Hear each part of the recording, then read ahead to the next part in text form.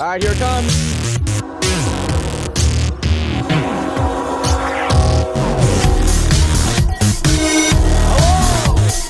Let's see what we got.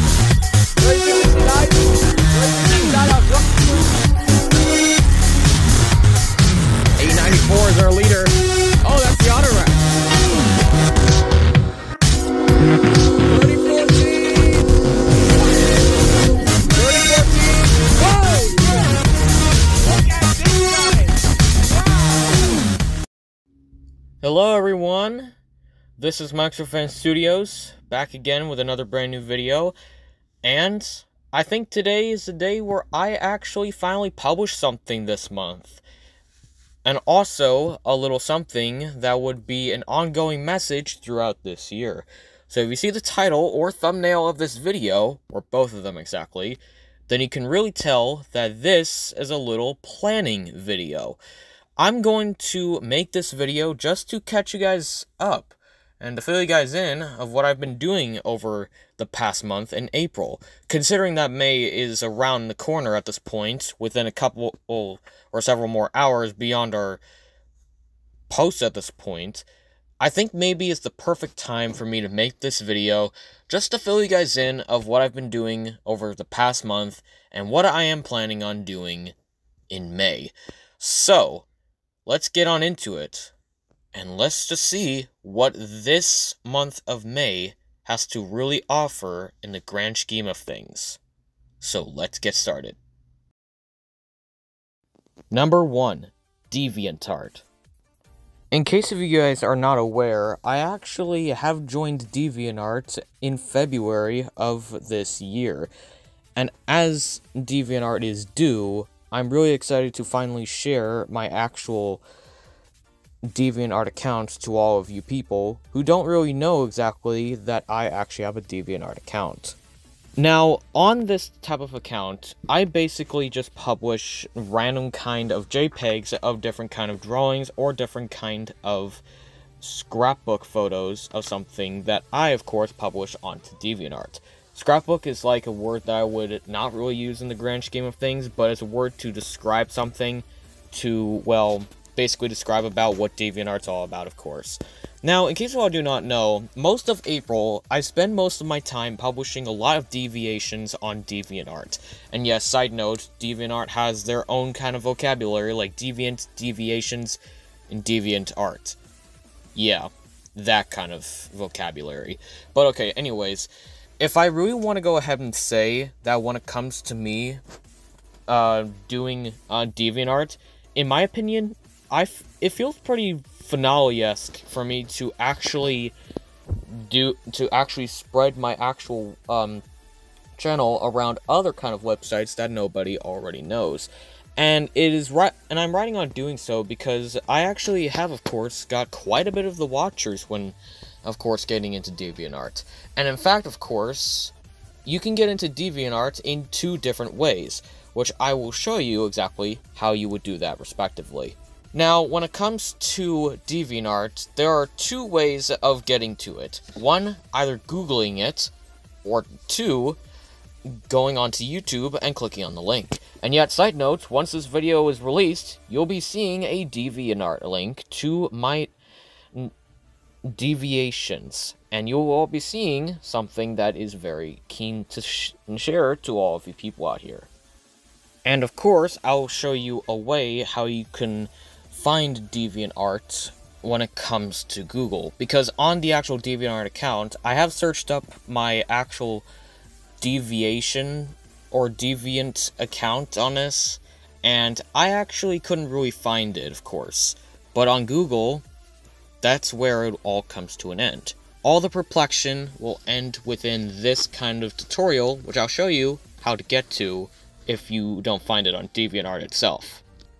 Now, here's how you get to DeviantArt respectively on Google, of course. Yes, of course, I'm going to be showing you the Google part of it. But anyways, so what you're going to do is you're going to go ahead, search in Railfan Studios, and once you pop up over here, you're going to go and click onto Images, and whatever kind of DeviantArts you see with like the Gavin you saw right there, the Timmy, or the Raven one, whatever which one, or even the episode 1, you're going to click on either one of them, go to Visits, and then you're going to go ahead and click on the Railfan Studios 4, click on that, and then bam, you're here on the Deviantart account.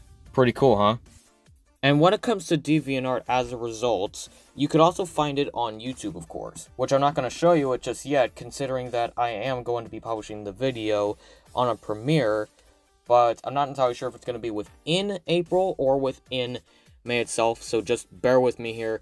But anyways, when it comes to Deviantart, I published quite a bit of some topics off this one, based on different kind of shows that I always want to publish, of course. So from this profile pic that you could see, I will show you right now. So on this profile pic, you'll be able to see dozens of different kind of Deviantarts that you'll be seeing on this. Now, the profile pic I chose for my Deviantart account is actually emphasized from all the different kind of photos you see in this one are going to be photos or Deviantarts that I will be publishing onto my Deviantart account. Starting off from the top, from the bottom, we have ourselves, of course, the Twin Towers, which is possibly the one you're going to see one of the least of, considering that there isn't a whole lot to it that I haven't really gone to just yet, but I am planning on doing it once the chance is golden. And then in the middle, there's me, of course, hand-drawn me, which was actually me drawn in 2023, which I think I did a pretty good job in that sense. Then, of course, we move on, of course, you get onto the bottom side of it, you have Tugs, which I have the playlist for, you can go and check that out on my channel, and of course, Timmy, the 995 locomotive right there, the Railway Series edition of Thomas, one of which you might see the least of, but I am planning on making Deviantarts of them soon, TF2, which is possibly the one that you'll see the least of out of all of them. If you see the peeking out of the corner from, Timmy, you could see that there's a little ghost right there on the back. And yeah, side note, or a side tangent, I should say, ghost deviations are going to be the most common you'll be finding on this account permanently, because there's going to be a lot to it that there's going to be onto this one that would actually somewhat satisfy all the viewers. And to everyone's surprise, on Thomas's front buffer beam, you have, surprisingly enough, Hello Kitty. Wait, what are you talking about, this Hello Kitty kind of person, you would say? Well, just to let you guys know, a little side tangent here, I actually am a fan of Hello Kitty, and especially when it comes to the Deviantarts that they have of them. And if you're wondering exactly how I got into it, do not question it, alright? And I bet there's going to be a lot of POVs to people when they see me say this, but I seriously do love this kind of franchise. And, okay, let me get one thing straight. So here's the boys' POV. They're like, oh no, this guy's gonna love this craptastic kind of like show. Get off the topic. We don't want to know about it. But then the girls are gonna be like, oh, holy crap, it's Railfan Studios. He's a fan of Hello Kitty. That is actually kind of true. But seriously though, I am a fan of it. Do not question any more about it, but I like to see some positive things from you. Anyways, whatever the occasion is, Deviantart is definitely a topic that I've been focusing on for quite some time now, and it's such a crucial step in this journey so far within April, and I am very looking forward to see what May has to include with this one. Speaking of which, let's move on to the next vital purpose of May, or the upcoming months after this one. Number 2, 72 Seasons Retrospective. Finally, something that is more boy-like, the boys would say. And by the way, I'm sorry if you guys hear a fan in the background. Sometimes I transfer from room to room when I make these videos in my house. But anyways, the 72 Seasons Retrospective is something that I've been wanting to do since, I think, March of 2024, I think. Because I actually have mentioned in the Judas Priest retrospective video that I would actually do a retrospective on 72 Seasons and publish it on the day that the album had came out. The album is about an entire year old at this point now, beyond April 14th, because I didn't get the chance to get any of the footage or the retrospective uploaded on April 14th, which is kind of disappointing. But I'm here to tell you that this month or next month, I am going to release this retrospective. And what I mean by it is that abiding by this kind of retrospective, I would say one thing though. When it comes to me doing retrospectives, the only times you're going to be seeing me doing retrospectives is when I actually see a band publish new kind of material. I heard that Testament's releasing a new album, so that's pretty cool, but we haven't been given any information about what that song or album is called yet. But we get numerous amounts of rumorous comments about it saying that there's a new album, of course. But I digress at that point. But anyways, 72 Seasons, in my opinion, is one of my favorite albums, and I'll explain why in the 72 Seasons retrospective video. Certainly one to behold of, and I'm planning on, in May of this year, I'm going to get it uploaded. But just to let you guys know, I just want to find the time right to make these videos, because I just feel like that every time when I make a video or have a video idea, I always do it on a time where it isn't free for me to do so. Like, if I'm busy, like, helping the family out or something else, then I'm not going to publish any content. But when I find the time that is right for me to do so, then that's when you'll see me publish that kind of content. But anyways, within this kind of part of the video, you can definitely tell that the 72 Seasons retrospective is something that I've been wanting to do for quite some time now. And yes, I will be seeing if I could go ahead and do the video once I get the time to. Anyways, let's move on to the next one. Number 3, Thomas Seasons Ranked. This is a video that I've been wanting to do for a long time now, and as a hiatus is in concept to this kind of topic, it's certainly something to really have an awe of, especially when looking at this kind of video process I am planning to release.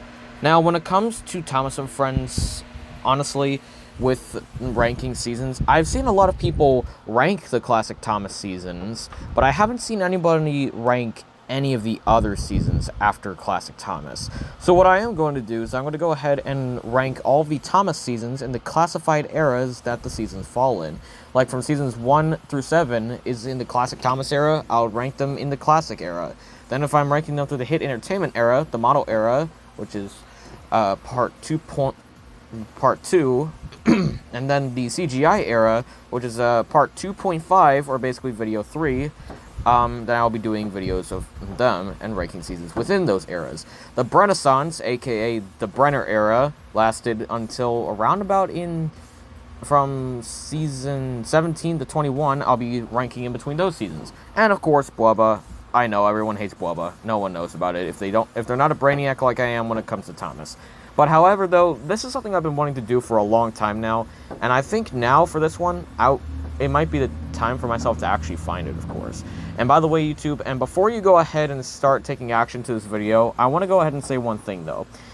None of the footage or none of the audio from any of the Thomas-owned people are going to be inside the ranking videos or inside this video that you're seeing right now, but there will be pictures from them I will take from different kind of sources, and I will go ahead and paste them into the videos, of course.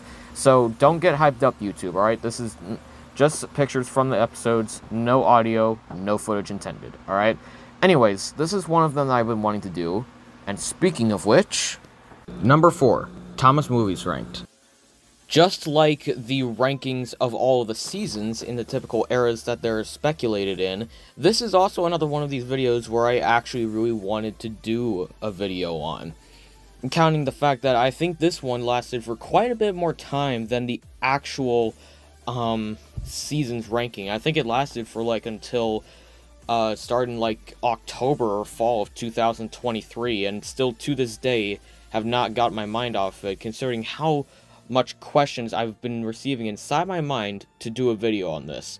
So I am, of course, going to do a video on this one. But again, YouTube, none of the footage, neither of the audio are going to be featured inside any of the seasons, nor the movies, just the screenshots or the actual pictures that they do fall in under their own Thomas Rhea animations, of course. But other than that, though, I don't got a whole lot to say about the Thomas movies ranked. It's basically the same thing as I provided from the Seasons ranking version, except it doesn't provide a whole lot of eras involved in this one. All the eras are involved in this one. There's no, like, era to specify them in any kind of ranking. It's all in one video. But anyways, though, that is going to pretty much wrap up on the movies and the other two that I've been focusing on. Now let's get into the two most vital ones.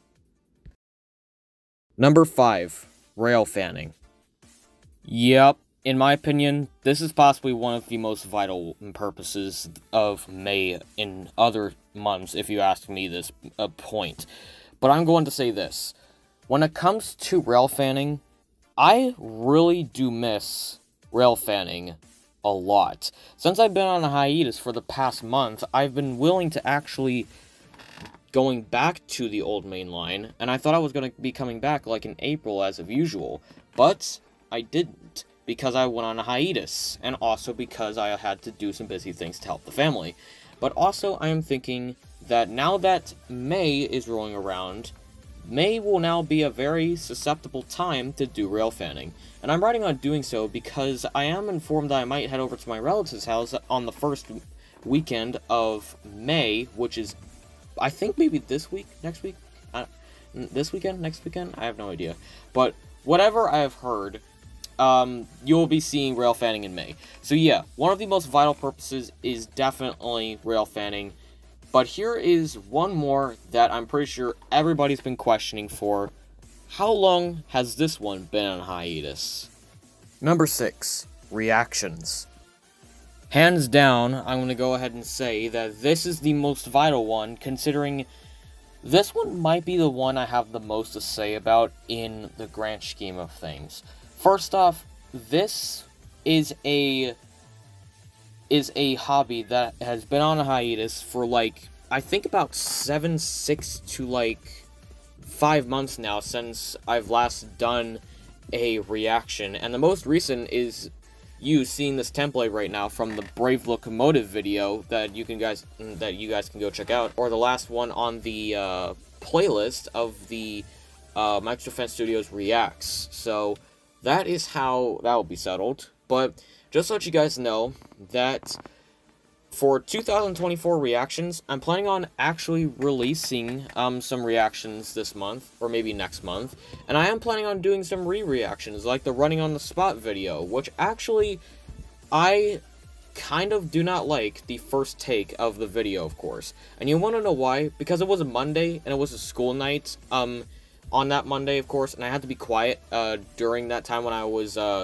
recording it. So once you hear my, enthusiasm, it does not feel like it is, like, it was, like, enthusiastic at all. It felt like more was, like, euthanized, enthusiasm or something like that. I have no idea how to pronounce it. All I can tell you is that by looking back on the video, it makes me feel like I just want to cry over spilled milk when looking at it. That's figurative speech, okay? That is figurative speech. You need to know what that means.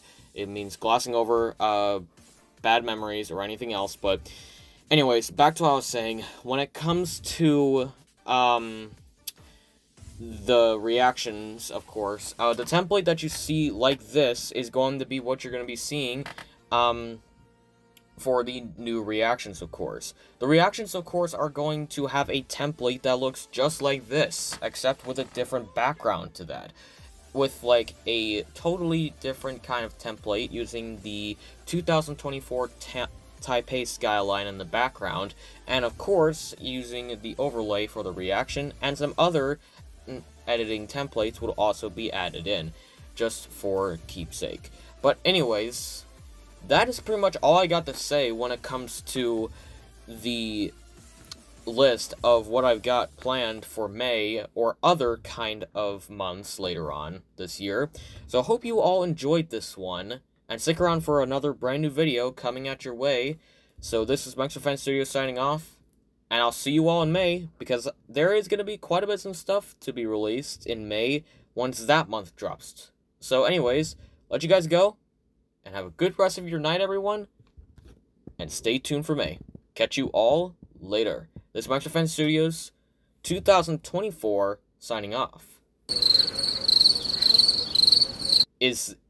Okay, I want to know right now, is that more of a better phrase to say at the end? Railfan Studios, we're going out, or this is Railfan Studios 2024 signing out? I don't know, I kind of like the new one better. But okay, but for real though, this is Railfan Studios signing off. Have a good rest of your day, everyone, and see you all in May.